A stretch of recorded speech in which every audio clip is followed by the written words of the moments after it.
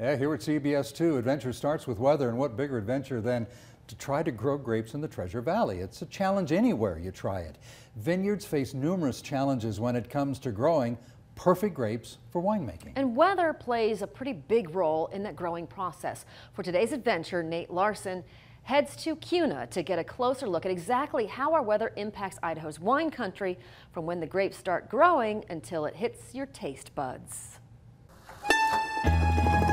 Mike Crowley has been mastering the art of winemaking since 2003.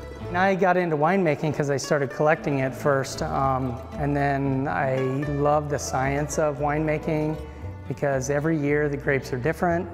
The wines tend to be a little different every year.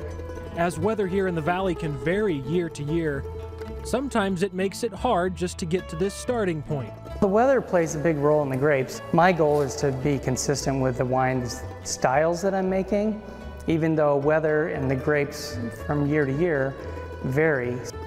The hot summer days are good for growing grapes. It's the transition to colder seasons that have the biggest impact on vineyards. The most dramatic weather effect is too cold of a winter. If you have an extended cold snap or a very extreme low, we're talking 0 and below, then you have winter kill, and you basically are regrowing vines from the ground. The roots do not die, but the whole vine above ground dies. Other impacts are late or early frosts in the spring and fall.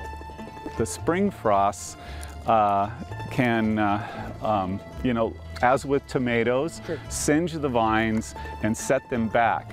Setting back the growth of a block of grapes in the spring or halting their progress with the fall frost both impact the final product. To make progress, and you need heat to do so. And once you have a frost in the fall, this progress comes to a halt, and you have to just go ahead and pick, because the sweetness level is not going to increase beyond where it does when it hits the frost. In our early October visit, harvesting was well underway. Most vineyards want to be finished harvesting by mid-October.